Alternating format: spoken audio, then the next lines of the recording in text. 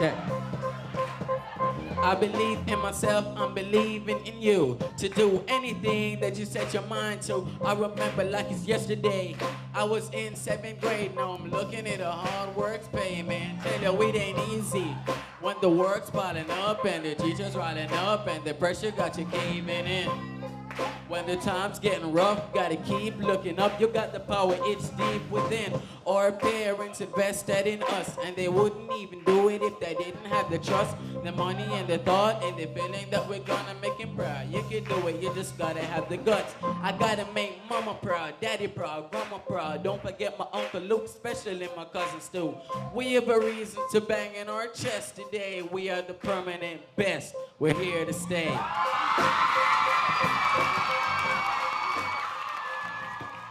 Well, my name is Emprezz, and I will be your friend for the day. I will be that big sister. I will be that auntie that says the youths must talk up. Talk up you, Miss Effie. Talk up you. Tell us some of the issues that the young people are facing, especially grade 7. What are some of the issues? Well, some of the issues that are affecting our young youth these days are aggressive music and stress. How many of you go through stress? Lord. Oh my. How many of you don't know how to deal with your stress? What does aggressive music do to the youths? How does it affect you if it's aggressive? The type of music that the children listen now, it changes them. They have the bad habits, like they learn something from the music, like fighting, doing sexual activities, and others. Most of us as youths, we don't accept ourselves for who we are. Most of us try to be other people. We try to spend most of our time being like others, where we don't accept ourselves for who we are, because God made us special and He made us beautiful and unique just the way we are. And what I want to say is that there is nothing wrong with wanting to be like someone. Nothing is wrong with wanting to emulate someone. But the problem is who you emulate. And you must have your objective as to why you emulate that person. Example, my role model is Marcus Mosiah Garvey. Why? Because he spent his entire life trying to empower youths to rise up and accomplish what they will. My issue is facial discrimination, or feature discrimination, rather facial. Facial and? Features, how you look. Let me sit down, talk up. You see me, I'm a Rastafarian, and because I have locks, or I believe in different things, my skirts or what I wear have to be 7 inches below. So people discriminate me and say bad things about me because what I believe in and what I look like. We have to learn to start respecting each other's ability or right to freedom of expression and religion. When I just started this institution, students in my class used to trouble me about my lock. I was raised as a Rastafarian, as Nyoka. In primary school, the students used to tell me that my lock was stink, it had lice in it. And one day, after the day that GSAT exam results was to come out, I tried to kill myself because students caught lies and trained my hair. And then they started to create a crowd, a scene around me. So I feel the way left out. So I went in the bathroom and tried to kill myself. However, in primary school, I got counseling. In high school, I started in grade 7. Students used to tell me that I'm not pretty enough and that I should cut off my ear. And when I did cut my ear, students used to tell me that I'm not pretty, I shouldn't cut my ear. I know they told me that my head tough and my head dry. And they said that I should cream my ear. And I tell them in the first place they shouldn't tell me to cut my ear if I didn't look pretty because I am who I am. My mother and my father is a Rastafarian, and I think that I should grow back my hair.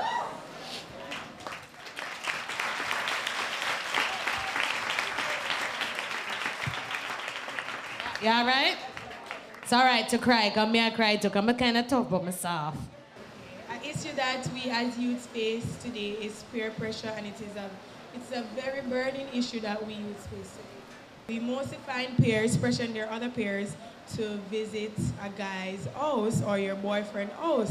They're mostly pressuring us to do this because some of them, they don't know what to do, they have no self-confidence, and they themselves were pressured by others, so they're pressuring others to let them feel what they are going through really. Issues that we're facing as youth right now is bullying.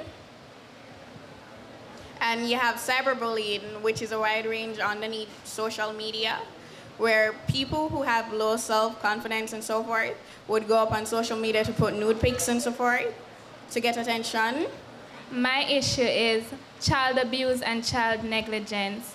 Many persons, especially those who they dropped out of school, those parents, young parents who were not ready to deal with children, they were not ready to sustain or maintain a child or well educated to maintain that child. Therefore, they abuse that child when they cannot maintain themselves or the child. I know that there's abuse in my community, but persons know but do not tell the police or tell anyone else. Why aren't they telling the police? Because they don't want people to get vexed with them and don't talk to them or threaten them and let people come and kill them. As he stated, I know of a case in my community where this young lady is abused, but her cause of abusing is her parent.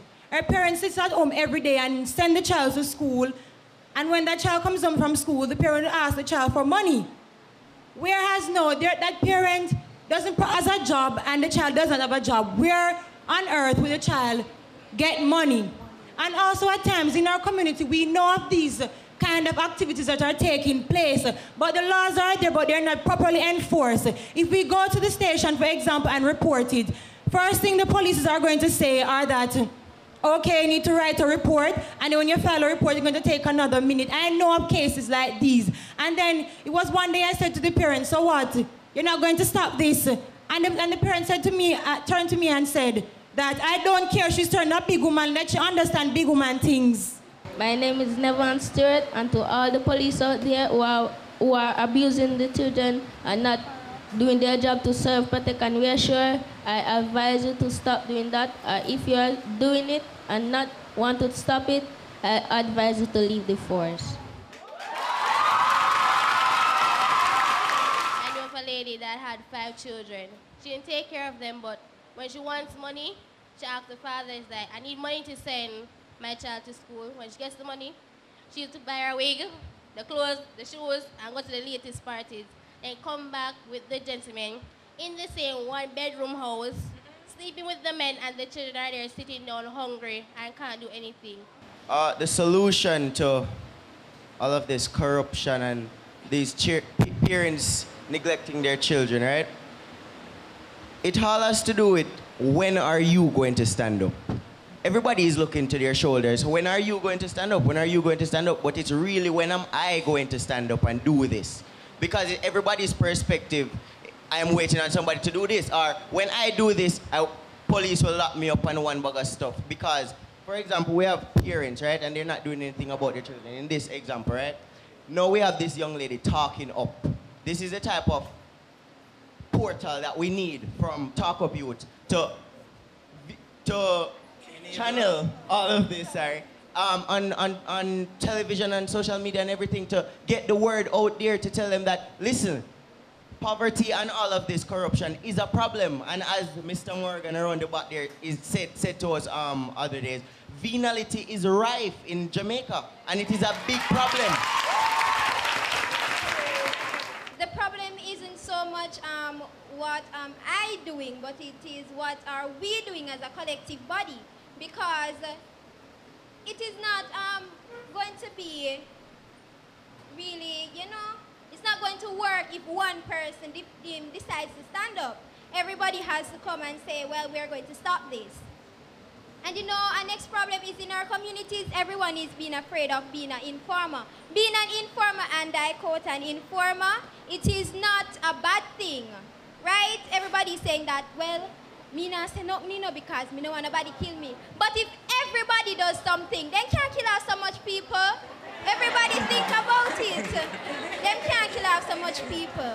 So I think that everybody is supposed to come together and say that, okay, there's abuse here and we are going to stop it. Most parents look at their child or children and say, you're ugly, you're worthless, you're good for nothing. But if you are the parent and you call me monkey, basically, you're a monkey too. So, no, raise your hands if you think that there should be a code for young men. There should be a national code that says what young men should be like.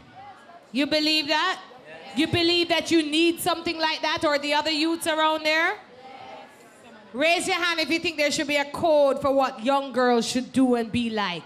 A national code of ethics. Is that what I'm looking for? I think an issue, it's a really unorthodox issue that youth face, and many times you might be plagued by it and don't know, is the fact that many of us are ignorant of what we go through, and as a result, we tend to not be able to find solutions to these problems. Case in point, when there are things that go on in our society and we stay blissfully ignorant as youth to these problems, it turns out that we end up repeating these problems later on when we move out of the youth stage into adult stage, into grown men and women stage. And this is a major problem. I think that to curb this problem, what we can do is allow professionals, for instance, psychiatrists and psychologists, to come in to speak to youth, say, you may not know that this is happening to you, but this is really a problem, and you may not see it as wrong, but yes, it is wrong. So if you don't correct it, chances are you are going to repeat it, and youth after you are going to follow that example that you set. One of the solutions is that the parents should encourage their youth in more achieving their goals. One of the solutions is that we as citizens, we need to stop blaming the government for everything. We need to stop saying that she's not doing this, oh, she's using our money to go and overseas and all that. We need to know that she goes overseas to please us as citizens. So we need to stop blaming her and try to work with her and make Jamaica a better place for us as youth who will be the future generation. Again, I want to say that to all parents, it's best to try very hard to grow your child in the proper way. And if you know that you weren't grown properly to grow your child in the proper way, seek help. There are counselors and there are other people that can help you to grow your child in the proper way. My mother always said to me, never be where I am, be better than I am. And for that, I'm saying to all parents out there who are abusing their children, who are not doing good to their children, I'll give you my mother's name, Rosemary Lewis Wilson. Please call her, she will counsel you because she is the greatest mom. To all the youth, it is my duty to encourage you to find within yourself that light, that form of hope that exists that can better this nation.